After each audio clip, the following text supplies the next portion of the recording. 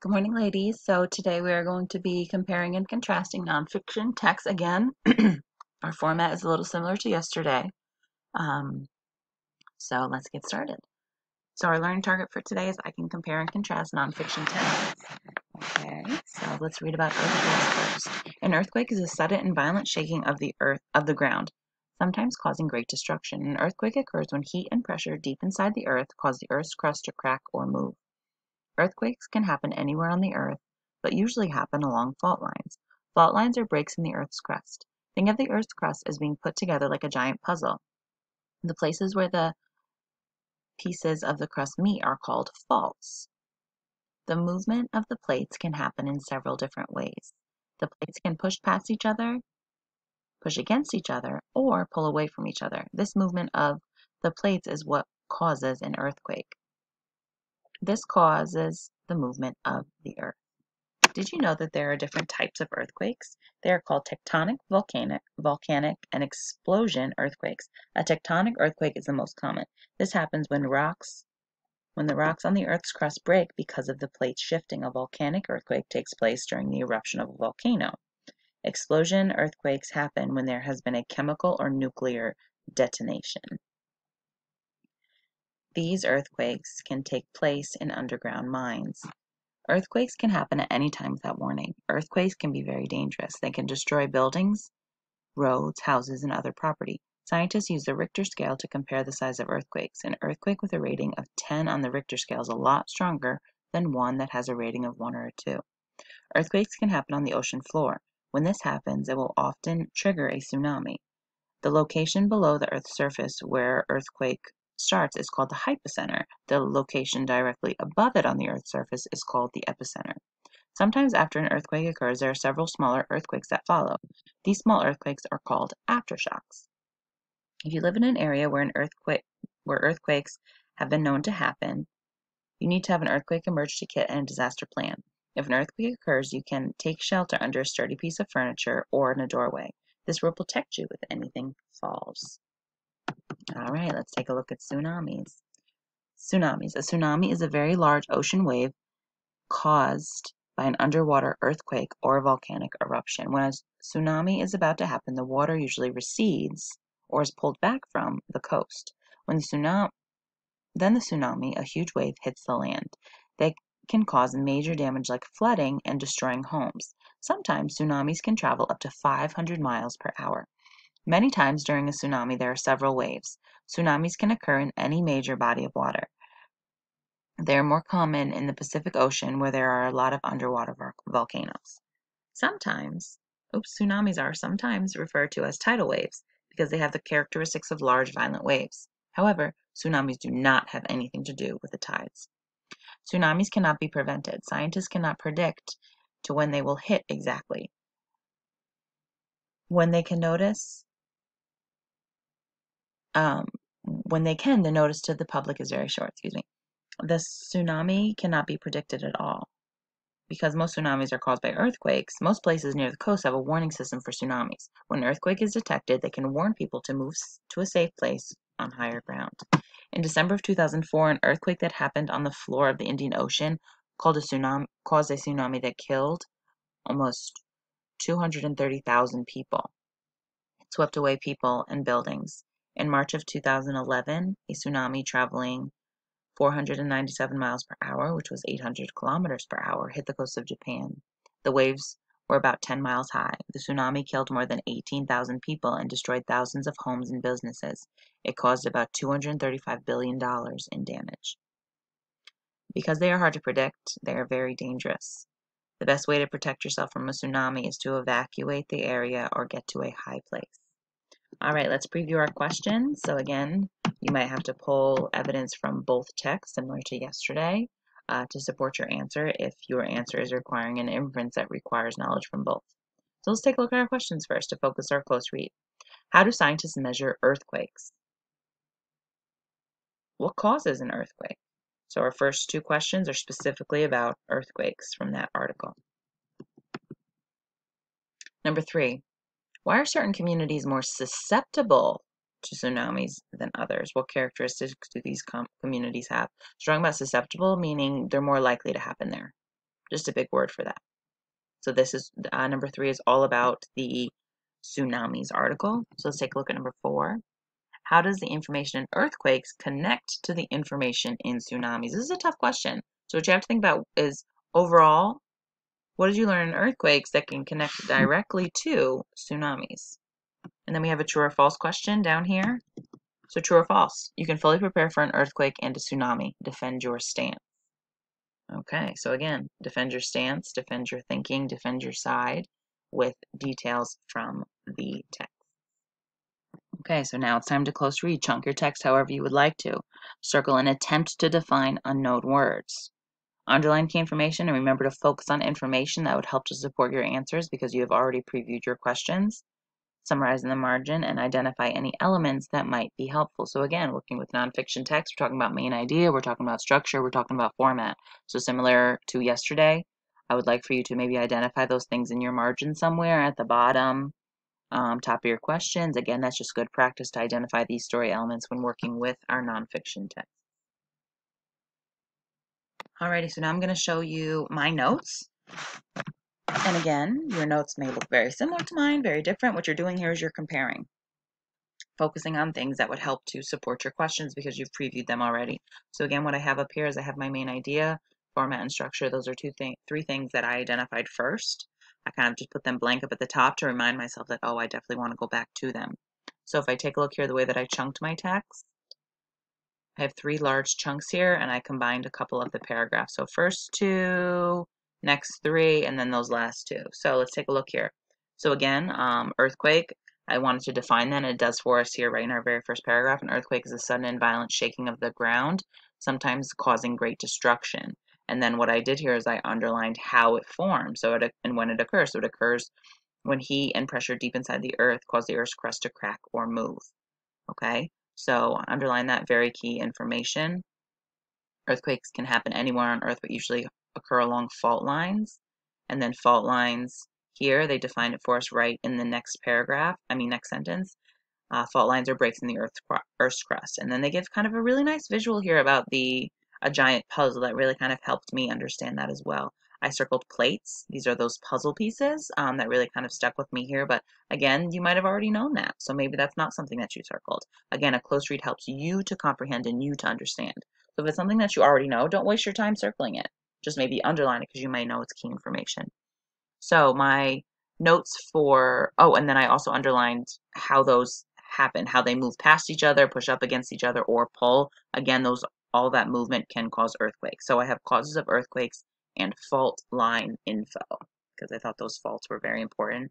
Again, something that I wasn't too familiar with, so that's what I identified myself.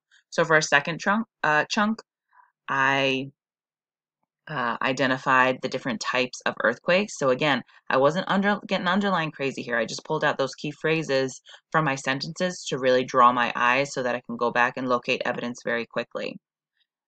And then what I have here is just types of earthquakes for the side up here, and then measurement and effects. So can happen without warning is very important. The devastation that it can cause, destroy buildings, roads, houses, and other properties. And then the Richter scale is how they can evaluate them. And here I thought that they gave a really great way to kind of show, without actually telling us, that an earthquake rating with a 10 is a lot stronger than one with a 1 or a 2. So I'm inferring here that the lower the score on the Richter scale, the less damaging it is. So here I thought that this was kind of an important part here because earthquakes happen on the ocean floor. Because I had already read my next article about tsunamis, this is a part that I really wanted to pay attention to. So earthquakes can happen on the ocean floor. When this happens, it will often trigger a tsunami, okay? And then we talked about the hypocenter and epicenter, and I circled those and defined them here for myself. And again, I was like, oh, these are definition context clues just to kind of talk to myself about that. So jumping down to our last chunk here, aftershock. This was kind of an interesting way that they defined this vocabulary word here. So what they did was they gave us the definition first, and in the next sentence they were like, oh, this is what is called an aftershock. So then in my last paragraph here, what I underlined was emergency kit and disaster plan, and then I circled that word sturdy for a sturdy piece of furniture because I wanted to make sure that we know that that's a strong there, and they really didn't give us too many clues. I just kind of used everything around there, thinking that it must have to be a strong piece of furniture to kind of minimize the debris being thrown everywhere and the devastation that could happen here.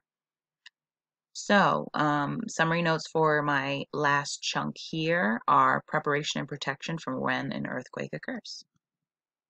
Alrighty, so now let's, so sorry, before we go down, let's take a look at what my main idea is. So main idea, earthquakes come in many different severities, and it is important to react appropriately because you never know when they will happen. Okay, so then my format, informational passage, there's really no other format besides that, similar to our ones yesterday. And structure, cause and effect, and descriptive. So cause and effect I thought was interesting because um, we're talking all about the different plates, how, the crust kind of moves things around like puzzle pieces. And then descriptive, again, we're giving those characteristics about earthquakes, so descriptive definitely is one of our structures. So let's jump down now to tsunamis. So I want to go through my close reading marks first before I take a look at my main idea, structure, and format. So again, similar to all the rest, I'm circling tsunami, and it defines it for us right after is a very large ocean wave caused by an underground earthquake or volcanic eruption. So I took the word recedes. We're not talking about hairlines here, ladies. We're talking about being pulled back from the coast. Joke there for a second. Okay. Then the tsunami again. So what they did here is they gave us kind of a simplified version. So I thought that that was important to identify as well. Tsunamis can occur in any major body of water, but then I did underline the Pacific Ocean because they said that that's where they're most common. So my notes for my first chunk are causes and characteristics of tsunamis. So let's jump down to my second chunk. I did the next two paragraphs. I put them together. Made sense for me. Things that I identified as key information is tsunamis do not have anything to do with the tides because they kind of gave that common misconception that tsunamis may be referred to as tidal waves, but they have absolutely nothing to do with the tides.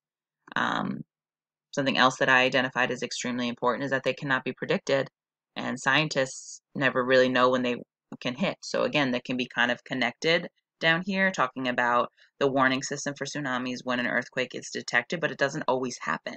So again, it is very important for people who live in these areas to really pay attention to the news and those warnings so that they can evacuate safely if need be.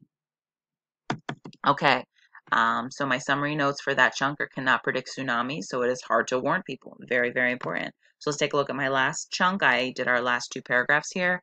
So the big thing that I identified, so here they were giving some information, and I thought that, not that this information wasn't important, but when I previewed my questions, this wasn't really key information. It's very important to like my overall knowledge of tsunamis to really show me what devastation can occur, but my questions are not reflective of any of this information in the second to last paragraph, so it's not going to be something that I'm really going to focus on too much. But that last paragraph gives me the best way to protect yourself from a tsunami is to evacuate to an area or get to a high place. So I have examples of earthquake destruction, and then that preparation there at the bottom kind of stands out on its own. So what we're going to do again, and I want to make this very clear, Ms. Egan does have some of her answers down below here, but if you are just copying them, you are doing a very big disservice to yourself. What you're doing here is you're comparing your answers against mine. You are not copying my answers. Okay? So I want you to take a look at how I'm structuring, how I am using certain things. All right, so what I want to do is I want to focus on questions 4 and 5 because they reflect our learning target for today. So number 4 is, how does the information in earthquakes connect to the information in tsunamis? So I hope that a lot of us had this kind of aha moment because tsunamis can't necessarily happen without earthquakes unless there's that underwater volcano, but most of the time they happen from earthquakes. So let's take a peek at what Ms. Egging said here. The information in earthquakes connect to the information in tsunamis because most tsunamis are formed because of underwater earthquakes. And do you see here how I said the word most, not all? We have to be very accurate there because most of them do. Not all, but most. So then let's take a look at my details. In tsunamis, it states a tsunami is a very large ocean wave caused by an underground earthquake or volcano eruption. Okay, so again, this was a direct quote you see. So you see how I'm saying I set it up. I'm talking about two different texts, so I'm even saying which text I pulled that from. Okay, direct quote has to be in quotes. So next paragraph, detail for that, excuse me, in paragraph 5 of earthquakes. So now I'm even telling you where I'm getting it in the next article. We learned that earthquakes can trigger tsunamis. So again, same sort of information, but one is pulled from tsunamis and one is pulled from earthquakes to really defend my stance there. Also, it's very important to identify where you're getting your details from. You could have paraphrased here. I chose to do a direct quote, but you could have paraphrased, no big deal. But again, make sure that both are mentioned. So number 5, true or false, you can fully prepare for an earthquake and a tsunami. Defend your stance. Okay, so this is what Ms. Egging said. Again, you're checking your answers against mine. They don't have to be exact, but I want you to kind of see the direction that you should be going. False, you cannot fully prepare for an earthquake and or tsunami. Earthquakes cannot be predicted, and therefore tsunamis, which are caused by earthquakes, cannot be predicted. As a result, you cannot fully prepare because you don't know when it will strike. The unpredictability of these natural forces makes them potentially very dangerous. So as you can see here, I have no direct quotes. I just paraphrase my information and I kind of put it together by identifying things that I learned from both, and I combined them in both sentences, both of my detail sentences. So again, however you want to structure that is up to you, but again, we are using wrap, so you need to make sure that you have 2 details. For 4 and 5, you're talking about both articles. 1 detail has to come from each article. All right, ladies, thank you.